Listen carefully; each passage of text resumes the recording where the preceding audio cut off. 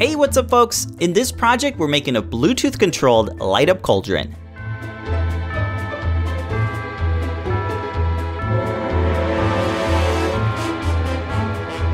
This 3D printed cauldron is designed to house the Adafruit Circuit Playground Express. It's got NeoPixel LEDs that animate and fade through different colors.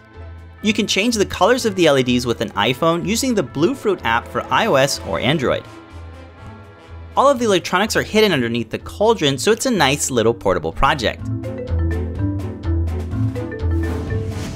The Circuit Playground Express Bluefruit Edition features the nRF52840 and it's easy to use with Adafruit Circuit Python and Arduino.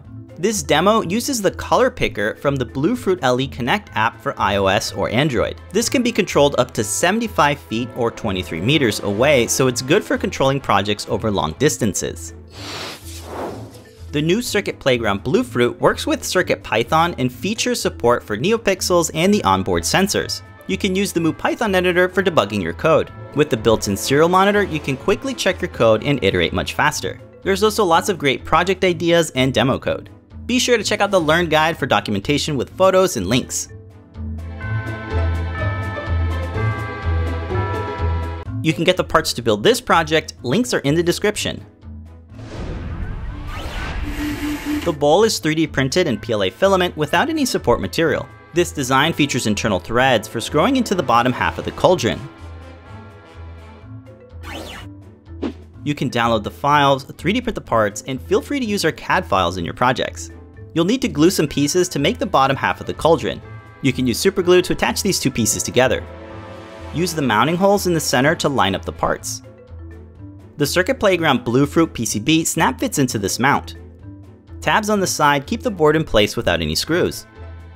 The cover snap fits into the bottom of the bowl and it features a notch for passing the micro USB cable for power.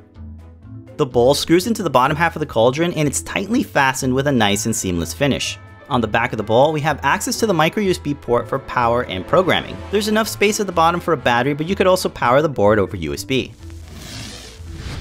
We're using this glow-in-the-dark putty to create a slime that we can adorn along the rim of the cauldron. This stuff has a thick clay-like formulation, so it's not runny like regular slime, which makes it less messy. You can make it look more like it's dripping by adding little bits along the top and letting them droop over time. It almost looks like it's melted candle wax. When working with dry ice, you always want to be safe, so handle this stuff with some ice tongs. This appetizer cup holds about 2 ounces and it fits nicely inside the bowl. Be sure to use hot water and a container that has a pouring spout. I needed to be careful not to spill anything on this lovely nice backdrop. Here we're using a small amount of hot water. This lasts about a minute before the fog cuts out, so if you want to make the effect last longer, you'll need to switch out the cold water.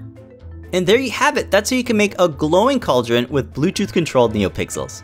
This was a lot of fun. You can definitely make this into a cool project. With the Circuit Playground Bluefruit Edition, it's much easier to get into electronics.